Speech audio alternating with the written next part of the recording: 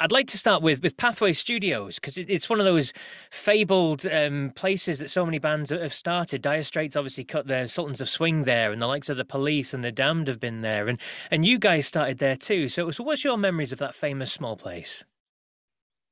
Well, it was a small place, that's for sure. When I look at photographs of it, I don't know how we managed to set up, but we did. And going to North London in those days was a bit of a mission. It just seemed like it was miles away. But to record with Baz was a treat. We recorded, I think, 21 songs in a couple of days, for 3 or 4 days, and it was a fantastic experience for a young band to record their songs and hear them for the first time. And if you don't mind indulging us with a story behind one of the big hits, "Cool for Cats," it's the one that you sang on as well. And can you remember much about how that story came around and how the lyrics for that one came about? What I remember about the song was it was the first time Glenn had given me the music rather than the Okay. other way around, where I've given him the lyrics. So I had to go around and kind of put the lyrics to the music. And it was the first, I think it was the first take of the song. I wasn't sure whether it was good enough, but everybody seemed to applaud and think it was good. So that's exactly what you hear now. It's fantastic stuff. And how do you feel about the fact that you were the lead vocalist on that? Because at that point it was Glenn, wasn't it, that mainly took the lead vocals? Yeah, you know, to me, Glenn's always had, well, has an incredible voice, and he's an incredible musician, producer, and I bow to his grace, really. So there was no competition for me to sing as well as Glenn. He sings so perfectly.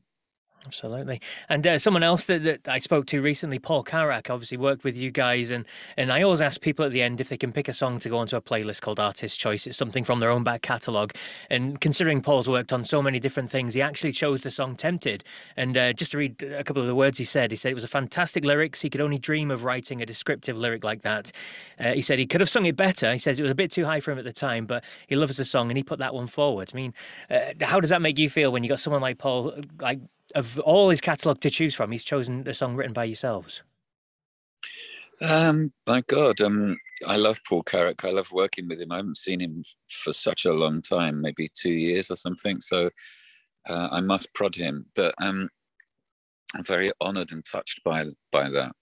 And what do you remember about the whole Tempted song? Because it was another big hit for you guys, wasn't it?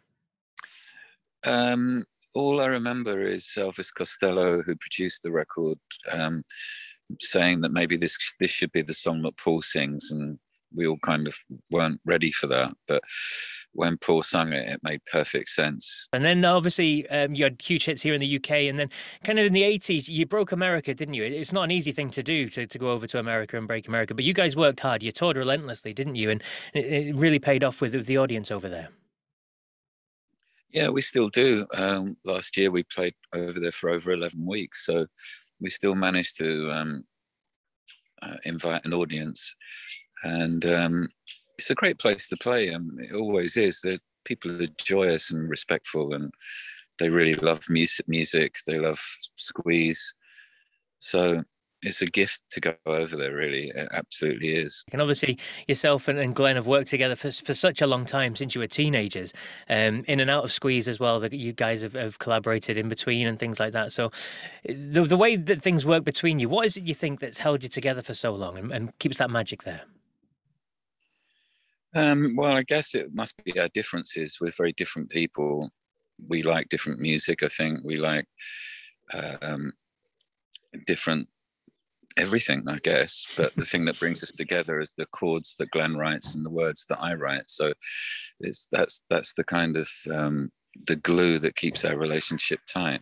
How did it work? Because it's obvious that you wrote all the lyrics and Glenn writes all the music to it. So, and you mentioned earlier that it was the first time that Glenn had given you a backing track, basically, and you put the lyrics to "Cool for Cats." So, in terms of songwriting lyrics, do you just send him a big batch and see what comes back? How does that kind of work? Well, it's kind of how it works now as well. As I'll get the call asking for some lyrics. I'll sit and write some and then send them to Glenn, and then eventually I'll get to hear if any of them made it to the drawing board. And these days it's kind of we don't write as much as we used to, because there isn't the time really to do that. That kind of passionate songwriting relationship that was once there doesn't exist because we're older and we've got different things going on. But I'm very proud of the things we've written and always will be.